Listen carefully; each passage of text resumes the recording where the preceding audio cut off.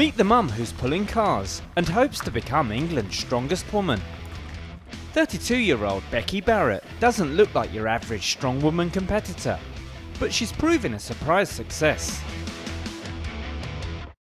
I still like to look girly when I'm competing and when I'm going out every day. 100%. I never thought I'd be as successful as what I have been. Standing at just 5 feet tall, Becki can lift weights of up to 21 stone, twice her body weight. And now she's taken it one step further by pulling and pushing cars, which weigh 1 ton. I just wanted to have a go because the big boys do it. So I thought it'd be fun to have a try. For me, because I'm quite small, it's quite a hard one to get going, so I like that challenge.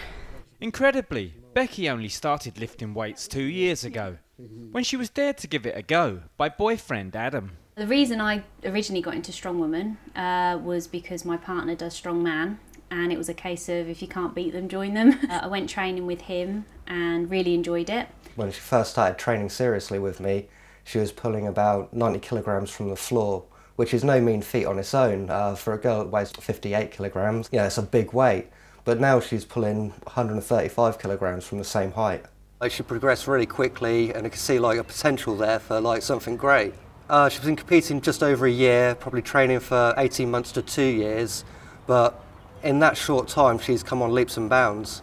Becki now juggles her 6-day-a-week fitness regime with being a mum to 6-year-old Kayla and holding down her job as a nursery worker. Incredibly difficult doing everything, but I love doing everything I do. You know, I love being a mum, I love doing Strongwoman, you know, obviously I go to work every day. But Kayla thinks I'm crazy for doing what I'm doing, but she loves it. She finds it quite funny when I'm pulling cars and everything, but she enjoys it and she comes with us, and yeah, she's always rooting for us. As long as Kayla's happy and she's okay with what she's doing, and she's my priority at the end of the day, and everything else comes second. She and Adam have transformed 2 garages at their home in Reading into a gym. Adam's been my rock. If it wasn't for Adam, I would have never ever have done this.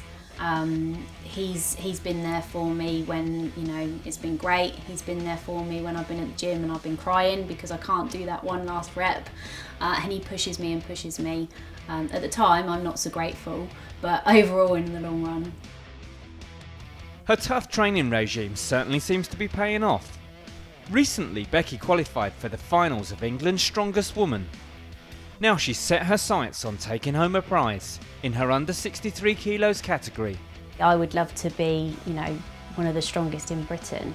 So I just push myself and just keep going until I hopefully will reach my goal. It hasn't changed me as a person as such, but I definitely feel like I'm more determined, I'm more strong-willed now, and I've kind of got the attitude that you only live once, so give everything a go if you can.